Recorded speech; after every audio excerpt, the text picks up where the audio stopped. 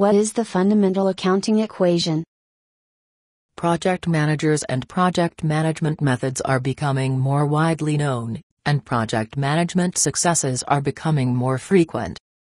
For this reason, project managers are being given more responsibility in the businesses they work in.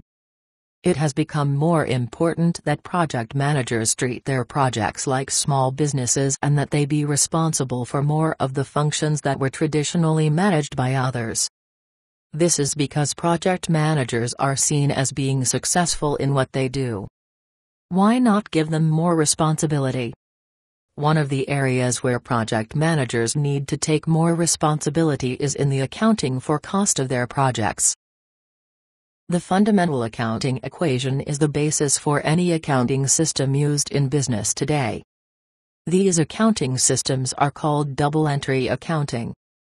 This is somewhat different from the accounting system we use at home, which is single-entry accounting or cash accounting.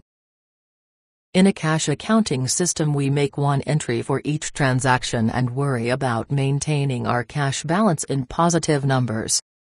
We subtract money that we spend, and we add money that we receive.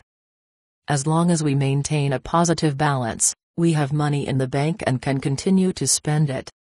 When our balance approaches zero, we have to stop spending. In business, we need to have a more accurate way of accounting for all the money and other assets and liabilities we have in our business.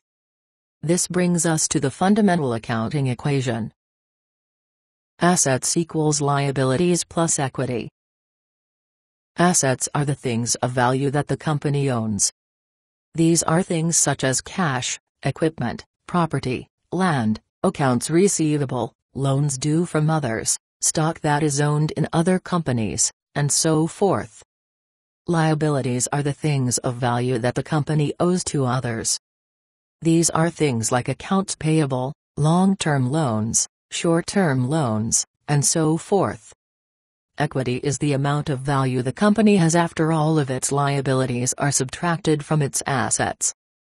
The equity account is divided into stockholder equity and retained earnings.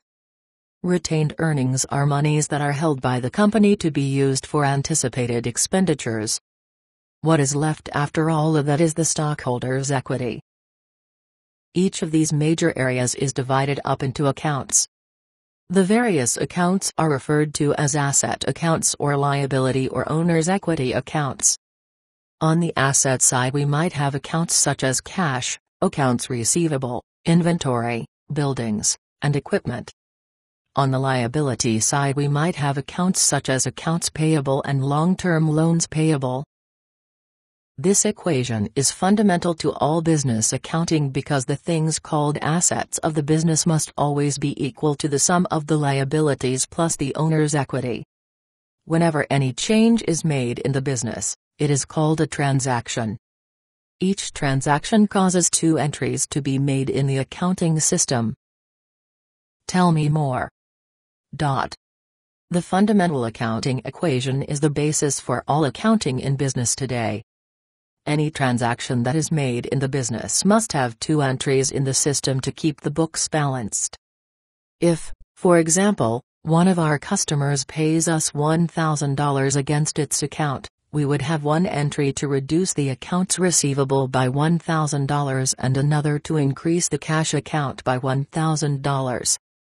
These are both asset accounts, so to keep the accounts balanced, we have an increase of the cash account and a decrease of the accounts receivable, and the equation remains balanced. Let us say that we have a customer who writes us a purchase order for a new project that has a purchase price of $1 million.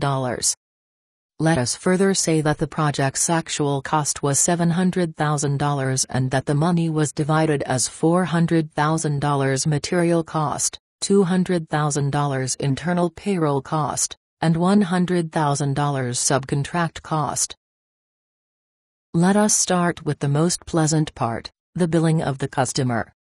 When we send the invoice for the project to the customer, we make an entry in our own accounts receivable, an asset. The second entry cannot be a liability, so it must increase equity by $1 million.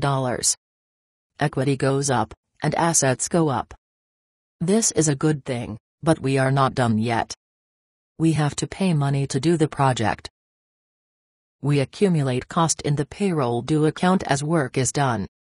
We do not pay all our employees at the end of each day, so this money accumulates until we write paychecks.